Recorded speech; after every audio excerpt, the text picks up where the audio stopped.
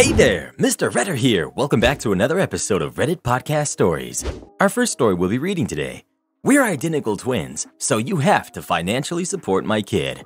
After that, my wife rejected my son's very thoughtful birthday gift, so I canceled her party. And after that, am I the jerk for wanting my wife to make my dinner? Now for every thumbs up this video gets, one Karen does not get to scam anyone for child support. That's what you think, Reddit boy. You'll be hearing from my lawyer shortly. So please smash that like button and subscribe and turn on notifications for new stories from Reddit every single day. We're identical twins, so you have to financially support my kid. Okay, so this isn't my story. This is my best friend Tommy. All names have been changed. Tommy and I became best friends in middle school. We bonded over the fact that we're both identical twins who have a horrible twin sibling. Tommy's brother Jack is a deadbeat who thinks everything should be handed to him. He also is a huge player and has a new girlfriend every few months. This eventually came back to get him when he got one of them pregnant. Now, Jack has no job and he lives with his parents who completely support him. But when they found out that he had got his girlfriend pregnant, they made it clear that he had to get a job if he wanted to stay there. His girlfriend, Abby, also has no job and has the same attitude as Jack. Neither of them wants to work, and they both believe everyone else should be supporting them. Tommy has a good job and he makes good money, which absolutely upsets Jack. When they found out Abby was pregnant, they asked Tommy for a substantial amount of money. Tommy refused, which caused Jack to get mad again. This caused them to come up with an insane plan to get money out of Tommy. One day, they confronted Tommy and told him that if he didn't give them the money, they'd just say that he was the father and go after him for child support. They read a story online where a woman actually did end up getting child support from two identical twins because they couldn't figure out who was the father. From what Tommy told me, they had pretty smug looks on their faces when they told him. Here's a sum of how the conversation went. Now, I'm assuming this from what Tommy told me, so it definitely won't be word for word, but it pretty much went like this. They were at a party for one of Tommy and Jack's relatives when Jack and Abby came up to Tommy and said, Jack, "Sir, have you changed your mind about giving us the money?" Tommy, "No." Jack, "We figured you'd say that, so we have another plan." Tommy, "What plan?" Jack, "Well, since you won't give us the money, we thought of another idea." "What are you talking about?" Jack, "Abby read online about how a woman was able to get child support from two identical twin brothers because DNA-wise, they can't tell who the father was. So we're going to tell people you're the father, and since your DNA is the same as mine, any test will come out positive." Tommy was a little shocked when they first said this, not because he was worried, but because he'd realized his brother was even dumber than he thought he was. Tommy, "I know you smoke a lot, and who knows what else you do, but you seriously can't be this dumb." Jack, "I'm not dumb, I'm a genius. It worked before, look it up." Tommy, "Yeah, but you're forgetting a very important factor in all of this." "What's that?" "The whole having cancer as a teenager thing, the countless rounds of chemo, the multiple surgeries." "Nice try, but people can still have kids, look it up." This caused Tommy to start laughing. Jack, "Why are you laughing?" Tommy, "Because, you idiot. I had testicular cancer and had to have both of them removed. I have literally been sterile for over 13 years. "Well, they don't know about that." Tommy, "My medical history does. All I have to do is show them and the case will easily be thrown out." This made Jack and Abby mad and they started belittling Tommy, calling him every name in the book. For those worried about the baby, they eventually ended up putting the baby up for adoption. So yeah, as a few pointed out, the girlfriend's name changes in the middle. That's because I messed up and put the real name, so I had to fix it. My bad. My wife rejected my son's very thoughtful birthday gift, so I canceled her party.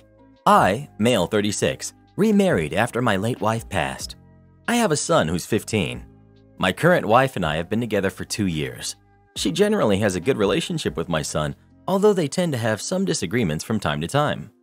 My son has background in arts that involves wood. He used to help his grandfather with his woodworking and learned how to make handmade wooden items and uses them as gifts. I planned a dinner party for my wife's birthday at a prestigious restaurant. The day before the party, she was cleaning my son's room and saw what he got her for her birthday, and that was a wooden tree with mine, hers, and his name on it. She talked with him and told him while she thought it was a sweet gift, she asked that he not bring it to the restaurant and give it to her there. Why? No idea. When my son told me this, I just had to call her out on it. She flat out said that she thought the gift looked ridiculous and she didn't want it to be seen in that prestigious restaurant or in front of her guests. I lost it on her and I told her that she should be ashamed of herself for saying this when my son was being sincere and thoughtful. She swore she wasn't ashamed nor embarrassed by his work and even said she'll take the gift, but she simply didn't want it to be seen there. I told her not to worry about it since I decided to cancel the whole thing. She went off on me, calling me unreasonable for outright canceling her birthday over such a trivial thing. I refused to keep arguing, but she threw a fit about how I ruined her birthday and made her lose respect for me and my promises. My son kept the gift since she left the house 2 days ago, and her mom has been chewing me out for my decision and calling me a jerk for treating her daughter like this. It could be that it was not a big deal and I overreacted, but my son was feeling hurt by her request. Holy cow! Not the jerk at all. Your wife doesn't sound like a very kind person at all, but incredibly shallow and cruel. This calls for a what the heck is wrong with her. If I had a stepkid for 2 years and this was the gift I got, I would be bawling.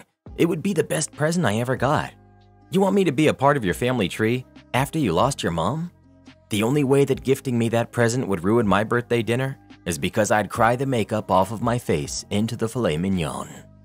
Not the jerk. Thank you for having your son's back in all of this. That means more than you know. Cancel the whole marriage.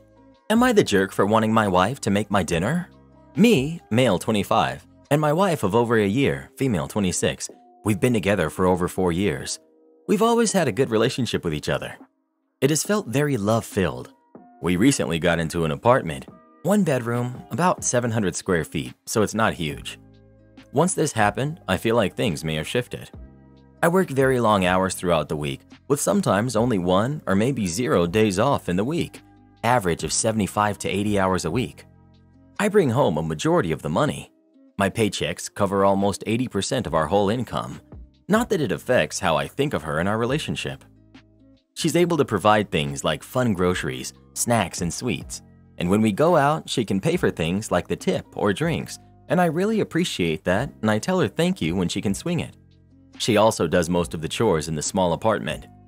Other than that, I'm the person paying for our life. Groceries, toiletries, outings, clothes, makeup, and not to mention rent and all other real bills. She works in a very different field and works 3, sometimes if her job requires, 4 days a week. She's working towards her career, and I'm proud of her on this. Most days, she'll work an average of 6, maybe 7 hours on her work days. This is where the problem has started. A lot of my work nights are late, 12 or 1 a.m. when I get home. I'll pack snacks, but I never get to eat.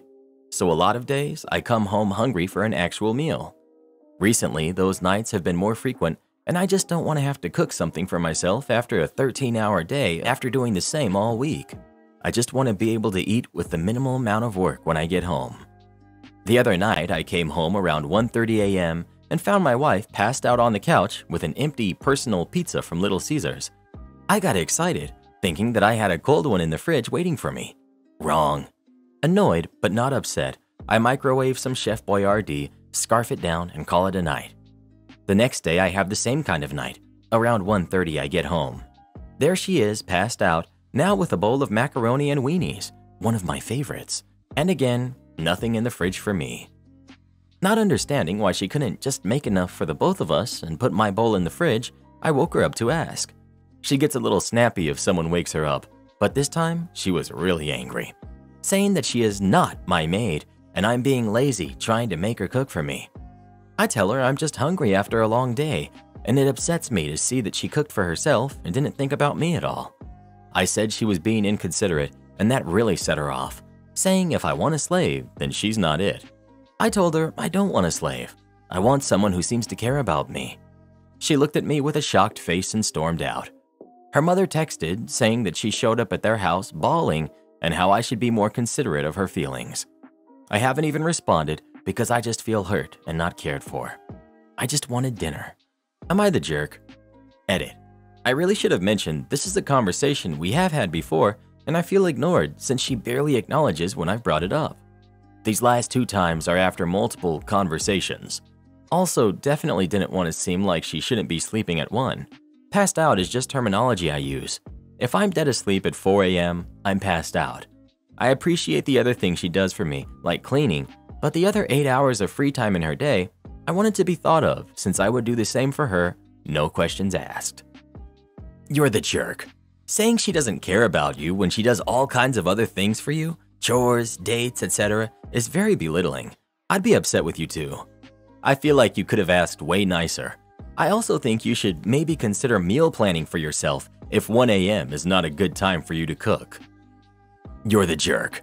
You can absolutely ask her to cook for you, but interrupting a necessary physical activity like sleep just to ask her why she didn't cook and then accuse her of being inconsiderate and not loving you? You picked the completely wrong way to handle this conversation. OP, learn to take a no.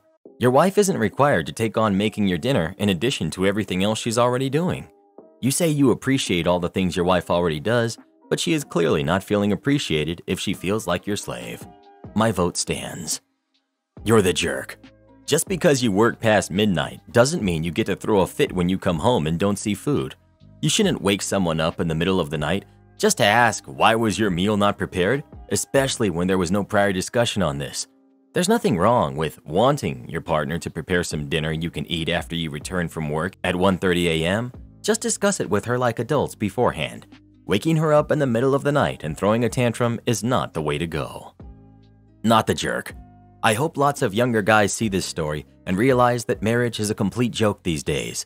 It used to mean finding a partner to have a family with, who you protect and support financially, and in return you actually got something out of it, like a loving wife who enjoyed spending 30 minutes a night making a meal for the family as a display of her love. These days, getting married just means you now have no choice other than to shut up and bow down to her every spoiled and entitled whim, or risk getting divorced and lose half your stuff that you worked hard for while she just benefited from. Happened to me, my brother, and most of our friends. Marriage in 2023, not even once. You're the jerk. She's right, she's not your maid. You seriously mean to tell me you're working 80 hours a week and can't even afford to stop and pick up some McDonald's on the way home like a big boy? I swear, if my husband tried to toddler tantrum crap like this with me, he'd be single in a heartbeat and he knows it. A real man would get home and cook his own food, then cook extra for her in case she's hungry. Don't be surprised when she leaves you for a real man who's not afraid to cook his own meal every now and then. I can't help but wonder if the roles were reversed, if people would still be— Whoa, you can't say that, Karen. That really ticks off the Reddit people. Leave the floor wet? All right, enjoy your rotten wood. Back in the early 2000s, my mother, 40 female, worked as a cleaner for a couple places and took me, 13 male, with her to help. One place we worked for was the only real estate place in town. We cleaned up before the people who worked there got in. When I started there, it was small and somewhat dirty. Old smelly cubicle partitions and faded brown off-color walls, ingrained dirt in the linoleum. We cleaned, and I literally couldn't tell the difference after we were done, except the mirror in the washroom not having any spots on it and the floor being wet from the fresh mopping. Then the town started becoming a cottage town, and it decided that they will move to a nicer place. Cottagers might find the griminess a little off-putting. New place had a bit more space, brand new blue cubicle partitions, newly painted walls that still smelled the first day I cleaned in there, and a cheap hardwood panel floor. That floor was a bit of a problem. See, before, when we mopped, we would just leave the water to dry on the linoleum. We could do that because we got there at about 6:30 and they opened at 7:30. The place was small enough that it was mopped by around 7 before we left and would mostly be dry by the time people started arriving. If we did the same thing for this cheap wood floor, my mother was worried we would have water seep into the cracks between the wood panels and rot them. So a new method for mopping was devised. First, I dunk the mop, then wring the mop lightly. Mop up, wring the mop again, but fully this time, and then mop up as much of the excess water as possible. This new method actually visibly got a lot more water off the floor. By the time we left, some of the earlier mopped areas would look mostly dry. Good solution, Mom. Couple of weeks into the new place, my mother gets contacted by the manager and a new order comes in that we are not to dry the floor. I asked if she explained why we dried it. She had. I found this order a bit baffling at the time and it only occurred to me today the reason why he ordered this. The manager got in earlier than everyone else at about 7:15, so I actually saw him a few rare times when we ran late. The old floor would have still been visibly wet in the old place when he got in. The new floor was now dry when he got in. He thought we were skipping mopping in order to leave early. Even though I didn't understand at the time that he thought we weren't doing our job, I, of course, found this new order stupid. I thought, he wants the floors wet when he gets in? Fine. Cue malicious compliance. You see, I did the mopping while my mom cleaned the washroom because I was a young strapping lad and she was my mom, so I did what she said. I now had a standing order from the boss to leave a wet floor, and I was going to do so. From that day forth, not only did I not dry the floor, I now didn't even wring the mop after dunking it. I dipped it in the water and just let water slop off the mop as I pulled it directly out of the bucket. There was no way this was going to dry before he got in. Probably not for an hour after he got in either. 2 weeks after I started doing this, lo and behold, the wood paneling is already starting to separate at the seams. Dirt is accumulating between tiles. It proves impossible to remove. I was a bit shocked at the time at how fast that had happened. 4 weeks into the new mopping routine, the floor was rotting. Was my mother psychic or what? It was apparently very cheap fiberboard with a paper-thin plastic wood grain pattern on it. I would have guessed a laminate wood grain on top of semi-waterproof fiberboard if you had asked me 4 weeks ago. The floor now has visible divots and lines where the plastic paper sank into the deteriorating wood underneath. These trap dirt in them as well. How classy. The floor, not even 2 months after they had moved into the new place, was even worse than the old beat-up linoleum one. At this point, I asked my mother if we should start drying the floor, and wouldn't you know it, she had already asked. The answer was no, leave it wet. Baffling. We cleaned there for another month or so. I barely felt safe walking on the floor, as it was now a tripping hazard with warped parts popping up. It was also disintegrating. Splinters of wood would pop off every time I swept. The floor now had the dubious distinction of being the worst floor I had seen in a place that wasn't dilapidated. Am I the jerk for giving my mom the wrong start time for my birthday lunch so she'd be on time? I'm 22, female. My mom, who's in her mid-40s, is one of those people who's always late to everything. I'm talking family get-togethers, birthdays, graduations, weddings, you name it, she's showing up late. At first, growing up, I just thought it was because she's bad with time, but as I've gotten older, I genuinely believe she likes making an entrance. I personally find it, 1, rude, and 2, embarrassing, because it's not like it happens once in a while. It literally happens at every single function she's invited to that has a set time. Many family members have complained about this. Nothing ever changes. It's gotten to the point that whenever my grandma has family lunches or dinners, she'll tell my mom it starts an hour earlier than it actually does, so she'll be there on time. My mom doesn't know that my grandma does this. It's a joke between grandma and I. This past weekend was my 22nd birthday. My grandma wanted to do lunch for me at her place with our immediate family. The lunch was to start at 2 p.m., but we told my mom 1 p.m. I had plans later that evening to go out for dinner with my boyfriend, so I wanted to leave my grandma's house at around 5, the absolute latest, because I needed to go home and get ready. Well, of course, my mom was late. We called her at like 2:30 p.m. to see where she was because, you know, it's her daughter's birthday. She had just left her house at 2:30 and still had to pick up her boyfriend on her way to my grandma's, 30 to 35 minutes away, so none of us were expecting her to arrive until like 3:30 p.m. She finally arrives 2.5 hours late from the time we told her. We questioned my aunt, and she said she felt bad lying to my mom. Everyone is pretty annoyed, but we all move on. Fast forward an hour later, 4:30 p.m. I have to start leaving. My mom starts getting all annoyed with me that I'm leaving so soon and that she barely got to see me for my birthday. I told her that my life doesn't revolve around her and that she should have been there sooner.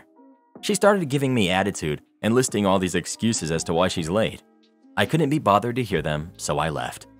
Later that night, she messaged me saying I was acting like a jerk towards her, and it was rude of me to lie to her about the time the lunch started. My mom and my aunt think I'm the jerk for lying to her. My grandma doesn't think it's a big deal, and they're overreacting. I came here for some outside opinions. Not the jerk, but stop lying to her. Stop accommodating her. Don't hold up any events or dinners or lunches or anything for her. If she arrives to a meal or function and it's over, and the food is either gone or put away, then it's, oh well, should have been here on time. I would never hold up one more thing for her.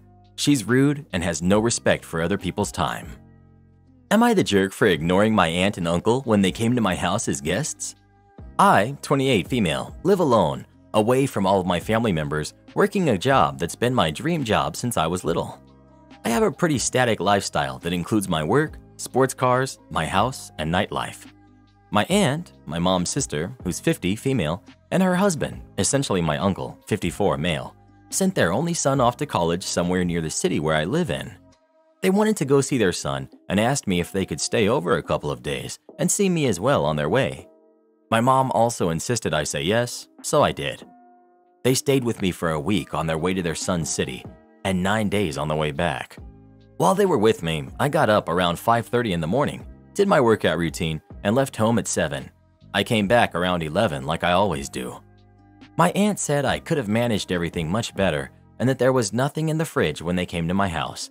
I told them they could order anything they wanted on my account, and there was only fruit and water because that's all I need when I'm home. She also complained that I spent some nights away, which could be avoided, but I'm just used to my routine. My aunt also said I could at least spend one meal with them, which I did on the weekend, but other than that, I've got work. After I explained everything, my aunt said I was being a rude host and that she wanted to see her niece in a much better condition. She even got teary-eyed for goodness sake. I said I can, of course, strive to be better, but this is how my life is, and she came here knowing this. She hasn't spoken to me at all since she went back other than a text saying thank you. My mom says I need to get my life together and apologize to my aunt. Was I the jerk? Edit. They were initially supposed to stay for 2 days each time, and they asked to extend the visit every night. There's a lot to see in the area I live in, and I have plenty of extra space, so I honestly didn't mind them staying as long as it didn't disturb my routine. Not the jerk. They didn't just come for the weekend. They were there for over 2 weeks total. It's unreasonable to ask you to put your life on hold for the duration of their visits. Furthermore, they, and your mother, sort of invited themselves. They should be happy for a free place to stay and eating on your dime for a couple of weeks and leave it at that. Slight you're the jerk. You agreed to host, then you should host. Either that or let them know it's just a place to crash on their way to and from Sun. But as it stands, you knew they wanted to visit you and you agreed with this.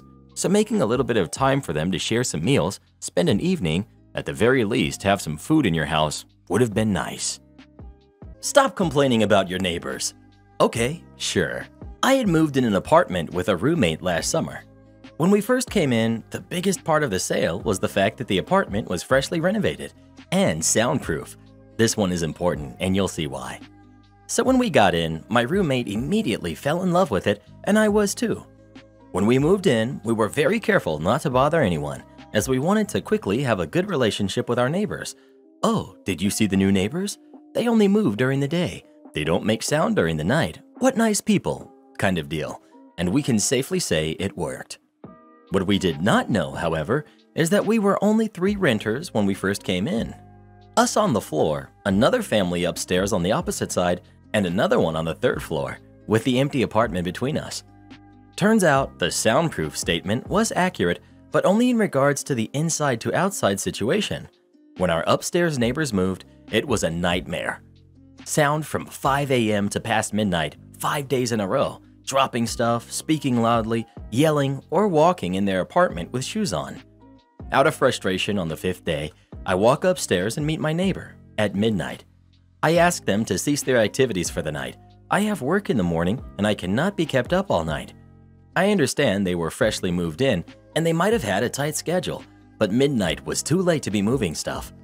He didn't reply and closed the door on me. I go downstairs and the sound starts over again.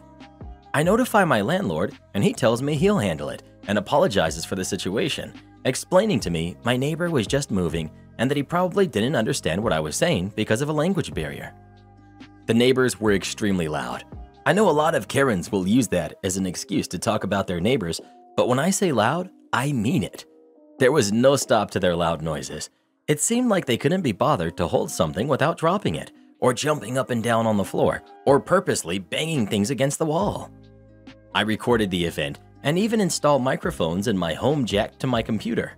activating and recording every time there is strong vibration to the house. Over 98 events on Monday, February 14th. I was livid. I sent that to the landlord and explained this cannot continue. First, the apartment was poorly soundproofed, which meant we were hearing every sound at all times. Second, we had notified the neighbors about the situation and they have ignored it. I have notified the landlord to awaken them to our situation. I report the issues several times and even advised my landlord that they were very heavy thuds coming from upstairs, which worried me. He answered with, "Stop complaining about your neighbors already. I have other things to do." I have answered, "Understood, sir. Please be advised this will be my last communication and action to help you in that regard." You know when I said I heard loud bangs? Turns out our upstairs neighbor was doing bench press lifting in his living room, and the heavy thuds I kept hearing was him dropping his weights on the ground. I had warned my roommate about removing anything she didn't want broken from the living room, and lo and behold, 4 days later, the first crack appeared. Then another. The floor was giving up. I moved the couch out of the way and moved the TV and consoles into the bedroom. Fast forward to 3 days ago. After another series of loud bangs, I hear a loud crack, followed by an "Oh no!" followed by very loud noises. I went to the living room to see my neighbor on the ground with several injuries due to the fact that he just went through the floor and brought his bench and weight rack with him. I called an ambulance and the police. The police asked me if I reported the issue with my landlord, which I could confirm due to my communications being made via email. I sent everything, and I am now, of course, filing to break my lease due to uninhabitable dwelling. The landlord came in yesterday and just proceeded to explode. Told me I should have made him aware that my neighbor was doing dangerous things, to which I answered I had notified him about the very loud sounds and he never investigated, and that he also ordered me to stop complaining about my neighbors. It was not my responsibility to go out of my way to protect his assets if he is unwilling to cooperate with me. My neighbors, roommate, and I are now residing in a hotel until we can find a new place to live. We are now also looking towards adding a bit more salt to the injury by maybe filing for criminal negligence against both our landlord and the neighbor. The first because the apartment was apparently having some flaws, and the latter for endangering us. Had I not caught up on what caused the sound earlier, me or, God forbid, my roommate could have been under that. Anyway, it was a fun week, and I do enjoy the accommodations of the hotel. Never went to a 4-star spa-included hotel before. Turns out the chocolate on the pillow is a lie, and I am very disappointed about that. Edit. As I have advised to a few commentators, I followed up with my roommate, and she did not take pictures of the event. She got a bit mad, I asked, considering what just happened, and questioned my priorities. I then explained that our Reddit story got a lot of attention, and some people in the comments requested some visual proof. I will spare you her answer. I will just add that it's okay not to believe this story based on my word alone. If people actually didn't question it, I would be worried. When I posted this story, my only intent was to share my experience, and I thought, malicious compliance, neat. If there was a horrible landlord, bad neighbor Reddit, I would have found prior to submitting this story, probably would have went there instead. I will also add that I'm not an expert or an engineer. How and why something like weights and the like would cause part of the floor to collapse, I cannot say. Was there a structural damage prior? Was there water damage that was never addressed, just covered up? Was the structure just not as sound as I believed it was when I got in? I can't say. I understand some of you might have worked in construction and never have experienced such an event, or have actual reasons to suspect a lie due to personal and professional experience. Once again, you can and should question anything on the internet. I just hope you also apply that kind of skepticism, and I mean wanting proof or the opinion of an actual expert prior to making a decision, to more than just Reddit posts. For those who made us laugh and those who have spoken to us, who have been encouraging and constructive, people who actually gave us advice, I thank you very much. It was very nice of everyone, and I wish you the best. Am I the jerk for laughing at the absurdity of my wife taking pictures of herself cleaning? I, 36, male, work full-time, and my wife, who's 27, stays at home. We'd been married for 5 years. I have a good job, so I'm happy to support her. We do not have kids. My wife is something of a slob. I know this isn't the nicest thing to say about your partner, but she would happily step over a pile of clothes in our living room for a month before actually folding them. During the daytime, she doesn't really cook, clean, or do any housework at all. She loves browsing the internet and watching Netflix, But beyond her interests, she can rarely gather up the energy to do much at all. To be honest, before marriage, when I lived alone, my house was much cleaner than it is now. The bizarre thing about this situation is that she's incredibly sensitive about the fact that she doesn't really do much all day and denies it whenever it's brought up. I do my own laundry, prepare my own lunches, and oftentimes cook dinner. She might do the dishes in the evening, or she'll leave them for the next day. A few days ago, I got really tired of it because a pile of her stuff that I didn't know where to put away had been sitting in our living room for over a week. I told her that she really needs to get it together and learn how to clean, even a little, every day. She fired back that she's not a maid, to which I responded it was clear, because if she went to someone's house, laid on their sofa, and watched Netflix for 6 hours, she would have been fired on our first day. The next day after I get home from work, my wife and I were still kind of going at it. She suddenly approached me and showed me pictures she took of herself cleaning during the day, repeating, "See, this is what I do during the day." I couldn't help myself and began laughing at how ridiculous it was, then said having a fake photo shoot like an Instagrammer didn't mean she was doing a good job around the house. She says I crossed the line. Now she's sulking in her room. I feel like she's trying to emotionally manipulate me, but I could have pushed it too far. Not the jerk, but this sounds like me before I was on ADHD meds and antidepressants. That's exactly what I was thinking. When your brain doesn't brain the same way as other people, you can actually come across as lazy and messy when you're really just struggling. Yeah, the problem here is how does OP approach this topic with his wife without her taking it as him saying, there must be something medically wrong with you to act this way, which I don't think would go over particularly well. If it's pure laziness, obviously that's on her. And while a cleaning photo shoot is maybe silly, I think this is missing the big picture. Everything else sounds potentially like serious mental health issues, such as depression or ADHD, a sleep disorder, or other physical illness that can cause chronic fatigue. It may not actually be good for her mental health to be home all the time. I hated going back into work, but it was amazing for me to get out of the house. I really think she needs to speak with a professional about the possibility of depression. She may need help, not mockery. ETA, some condensed great points people are making in the replies. Women in their 20s can develop autoimmune disease, usually accompanied by fatigue that ramps up over the years. Even if she did not already have depression, ADHD, or similar, being isolated at home without structure or purpose is a recipe for disaster. It will lead to depression-like symptoms even if it doesn't become a full true diagnosis. All that said, I don't personally think there's a jerk here. I think she needs a doctor's visit and to get a job, even part-time to get out of the house and get structure and purpose in her days. As with most posts here, honest adult communication will go a long way. Support our channel by joining as a member today, and we'll give you a shout out in our next video. Or come watch this video next. You won't believe what Karen does in that one.